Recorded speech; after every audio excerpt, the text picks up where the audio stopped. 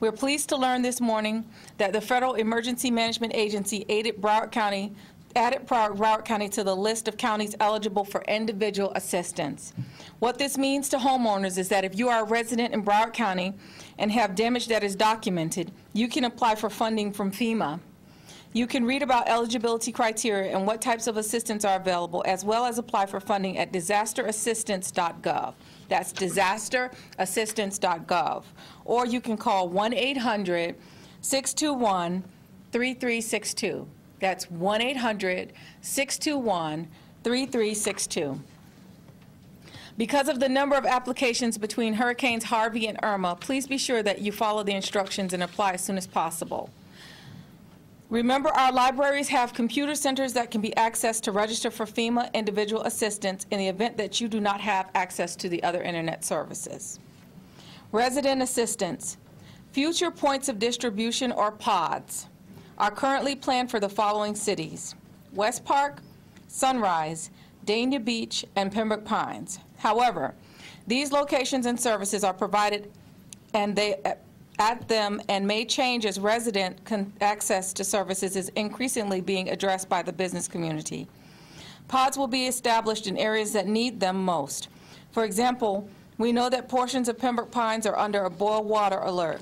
However, large areas remain without power. If you do not have portable water and you do not have power, you need the level of assistance that a pod can provide. We'll share details on the pods as it's available. This morning we told you about more than 46,000 landline customers without service. That service has now been restored for all but 234 customers located in Pompano Beach. Volunteers. For those who are interested in volunteering, Hands on Broward is opening a volunteer reception center today from 10 a.m. to 5 p.m. The reception center is located at 5815 North Andrews Avenue in Fort Lauderdale. That's 5815 North Andrews Avenue in Fort Lauderdale for volunteers. Emergency hotline. Our emergency hotline 311 is still open 24 hours a day, 7 days a week to answer your questions and offer information about recovery assistance. If you have no access to a telephone, either landline or cell service, you can contact Broward County by email with your questions at publicinfo@broward.org. That's publicinfo@broward.org. Which brings me to a very important point that we touched on earlier this morning. Do not call 911 for information or to report property damage or power outages. 911 is an emergency service to report life-threatening emergencies only.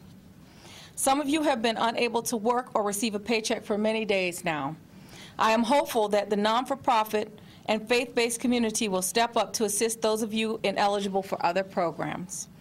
JetBlue will provide hot meals from 20 food trucks at the BB&T Center in Sunrise tomorrow at 11 a.m. to 2 p.m. on Wednesday and 4 to 7 p.m. for dinner. I am also pleased to announce that the Florida Panthers has stepped up, and they are here today to make a very important announcement. With that, Mr. Matt Caldwell. Great, thank you. Thank you. Again, my name is Matthew Caldwell. I'm the team president and CEO of the Florida Panthers. I'm very proud to announce that our ownership through the Florida Panthers Foundation will be donating $1 million to Hurricane Irma relief efforts. We're very proud to do this. Our owner has led from the front ever since he's bought this team, and anything to support the community, Mayor Sharif and the commission, we stand here ready to do. Florida Power and Light, we've partnered with you the last couple of days. We're very proud to do that.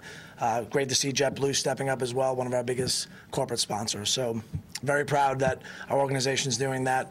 It's in conjunction with the NHL, which is donating $2.7 million to all relief efforts, and the Florida Panthers will be $1 million of that focused here in South Florida. Thank you.